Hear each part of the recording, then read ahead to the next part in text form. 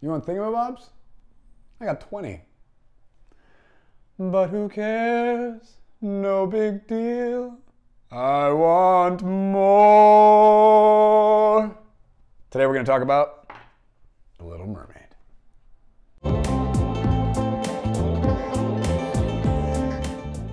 The Little Mermaid is one of the classic Disney princesses where we've got a boy-crazy teenager who's hit puberty and fixates on a human boy. A man, probably. She's obsessed with Prince Eric and wants to be a human because she has fallen in love with this guy even though she's never spoken to him once, right? It's classic Disney romance. In Ariel's journey, we watch her become obsessed with human culture, and I actually really love this part of this story. Ariel collects these little random things that she has no idea what they're for. Like, she just thinks they're so fascinating and has such an appreciation for another culture. Ariel's adventurous spirit and her obsession with understanding the human world, to me, actually speaks of, and something that we identify with on a deep level as humanity, our desire to understand what's beyond the veil, what's beyond this world. We know there's more, and we're so intrigued. There's evidence, there's hints all over the place of something else going on. And Ariel is just collecting all the data that she can and just trying to hold on to it and treasure it and meditate on it because she knows there's more than this. And she wants to experience it. And then, the day comes where she finds a ship and she's up there and she's watching, she's just mesmerized. And she can't let it go because she's found a world beyond her own. Ariel represents in her world and in the story someone who knows there's more than what they see and wants to go for it, wants to experience and apprehend the beyond what's here, what's now. Not just settle for what's comfortable and familiar. She wants to take territory and take ground and expand and grow. I love that about Ariel. It's so entrepreneurial. It's so pioneering and adventurous and brave and bold. So obviously we see her collecting all the human stuff and just having such a funny interaction with what she thinks these things are for. Such an ignorant, hilarious relationship with all these artifacts that are just, junk. And then it's really interesting to observe, but Sebastian in this story is a counselor to Ariel. This crab is so riddled with fear and anxiety. It's super stressful to watch him consistently try and influence every situation he's a part of. He's constantly anticipating the worst and trying to limit, restrict, and control everyone around him to make sure that we don't make a mess and people don't get hurt. He might seem like the voice of reason, but actually in Ariel's story, he's only the voice of fear. He's just constantly trying to hold her back and keep her from living her life and exploring that thing inside her that she has to get after. And Ariel actually advances in her story in spite of Sebastian's counsel. Be mindful of the counselors you keep, you guys. Just because they have experience or years or letters behind their name or whatever doesn't mean that they have a right to speak into your life. You want to discern the spirit behind where your counselors are coming from, and you want to follow the people that have love and truth and hope and abundance and the good stuff coming from their life. If you wouldn't trade places with them, don't listen to them. You want people who bear fruit to be the ones that are speaking into your life and helping produce things, okay?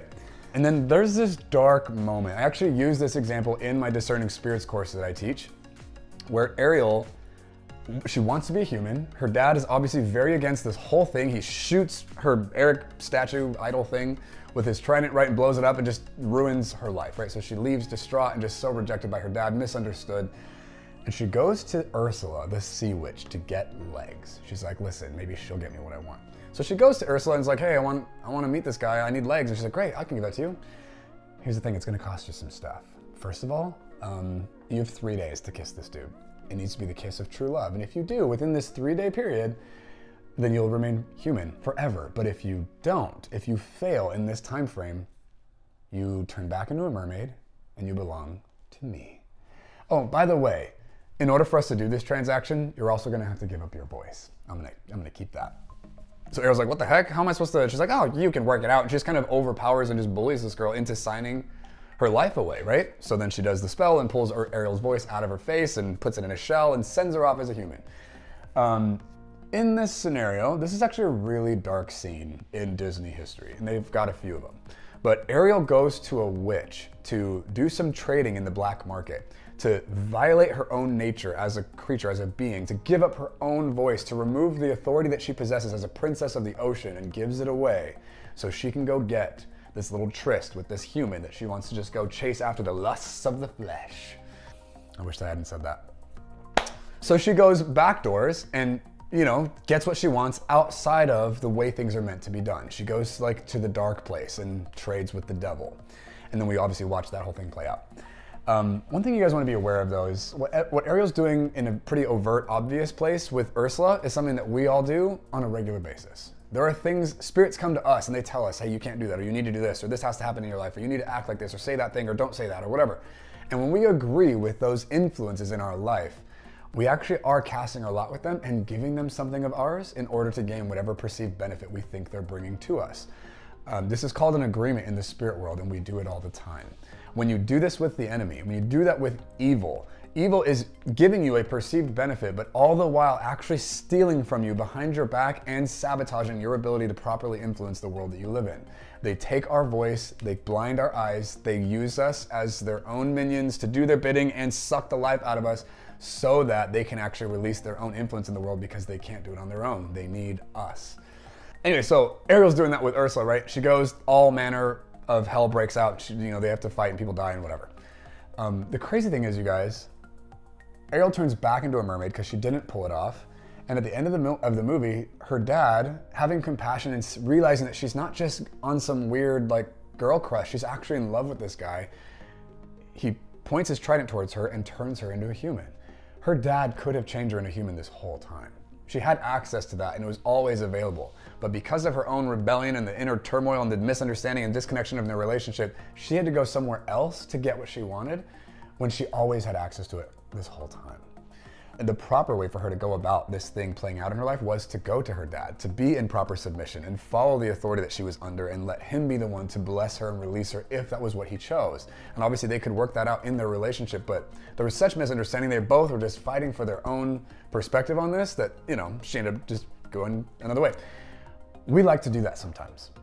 I know you don't like to do that. Sometimes other people like to go find other ways to get results in their life instead of waiting on God, instead of listening to him and doing things according to his path and way and nature. We try to find other things, and the Bible is actually full of other examples of people doing that as well. Abraham's a pretty big example, right? He was told that he's gonna have a kid, and from that kid the whole world will be blessed, but his wife is barren and can't bear kids, and God said that she would, and it just wasn't happening, so he takes her slave girl or handmaiden or whatever, and her wife's like, maybe have a kid with her. And so he has a baby with Hagar, right? And that's where Ishmael comes from and all that. That whole thing was Abraham's way of trying to get God's promise to happen without God. And we see that constantly throughout Scripture. People constantly trying to get things to happen without the Lord because they're trying to accomplish what he said would take place. The right thing to do here, you guys, in our life is to wait on the Lord, to submit to his nature, to his plans, his timing, to what he wants, and follow in his ways, no matter what it costs us. Because when we do that, he actually meets us there and guides us along the way, and abundance and overcoming and beautiful, whatever, all these amazing things pop out of us and produce all around us from that proper alignment with who he is. When we go outside of him and we try and find solutions and answers apart from God in our lives, we don't not only miss out on what could have been, but whatever solution we are getting is actually sabotaging our lives. So a big lesson we can learn from Ariel is just because you can get it somewhere else doesn't mean that you should. It actually brings a lot of destruction and chaos and sabotages your life, steals from you and makes you have to go through great lengths to just get back to square one. It's not worth it. And let's say we did do that, you guys. God is good. He's better than the enemy could possibly be at sabotaging your life. So he takes anything that happens and makes it your benefit. But that's like the safety net. That's plan B. The beautiful thing that is available to us is to follow what the Lord is doing. We can get to a place in our lives where we're actually mature enough to know him. We're familiar and intimate with him to the point where we can actually follow him along the way and not have to do this, God, would you fix this scenario anymore. We can actually grow to the place where we walk with him and we're in victory on a regular basis as a lifestyle. So you guys, don't go to the enemy. Don't go to evil. Don't go to the witches to get your answers. Your dad loves you and he will take care of you and he'll bring everything in your heart to pass as you continue to say yes to who he is and what he's doing. And remember, guys, when you're watching a movie, you're never alone. Like, comment, subscribe, hit that bell button so you can get notifications of the next videos that we're gonna do. If you wanna subscribe to the channel, you can click here. If you wanna understand more about trading in the spirit, you can find out more information by clicking on this video.